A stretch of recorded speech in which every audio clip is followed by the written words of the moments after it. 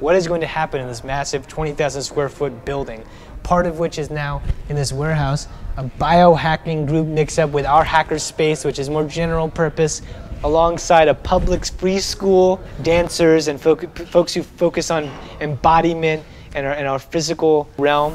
The Omni is a place for people to move in groups. The Omni is a place to host workshops. The Omni is a place to take dance class. Omni is a place to build a printing resource center for poets and writers in the community. The Omni to me is a place where science can be accessible to everyone at all different levels, and where a model of open science can be approached through a model of collaboration as opposed to a model of competition.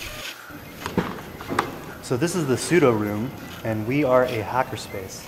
I am Francisco, and I would like to make vinegars and would like to teach how to make real tropical vinegars. I'm with Food Not Bombs in the East Bay. We've been serving hungry people since 1990. And we just became members of the Omni Collective, and we're very happy about being able to use that big 18-burner stove downstairs to prepare food for people and serve out here in Oakland. And Viva Omni Collective! What are we going to hack together? How are we going to hack it out?